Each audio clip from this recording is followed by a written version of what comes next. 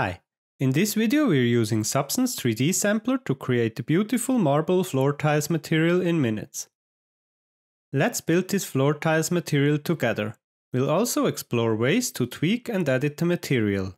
We're using the Porta Santa Marble SBS AR from the Adobe Substance 3D Assets website.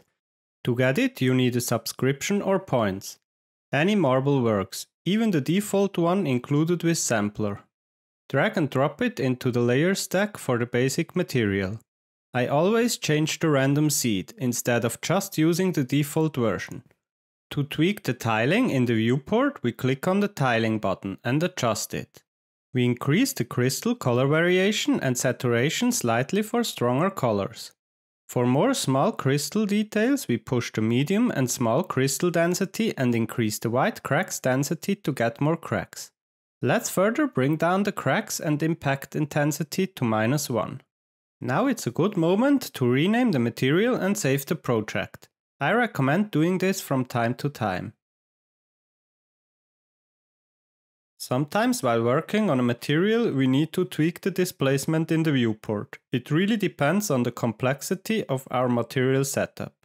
To adjust the height of the displacement, use the displacement button and tweak the height scale.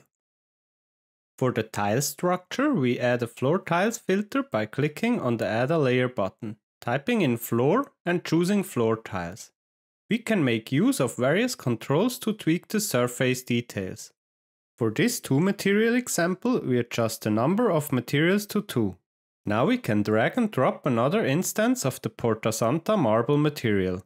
This gives us more control over the variation. We choose the third preset, change the random seed to see the difference between the materials better and get rid of the cracks and impacts. You can customize it further if you want to get a bigger difference between both materials. Let's start to tweak the floor tile settings by decreasing the material scale to get a more accurate scale. Now we change the floor pattern to diamond tiles and activate the Rotate Additional Pattern button. Then we choose a nice golden color and switch to the bevel thin profile. Under H we get rid of the random rotation and decrease the dirt slightly for a cleaner look. To tweak the normal and height, we use a normal height adjustment filter.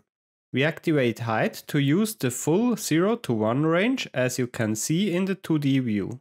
Like earlier, now we tweak the displacement height scale to 0.002. Right now our material has no AO information. There's a handy filter called Height to AO that generates an AO map from your height map. Let's switch to height and normal mode, change the distribution to uniform and then decrease the intensity to get a nice result. To make the marble surface roughness variation less intense, we use the channel switch filter. With this filter we can switch or blend between the maps we have.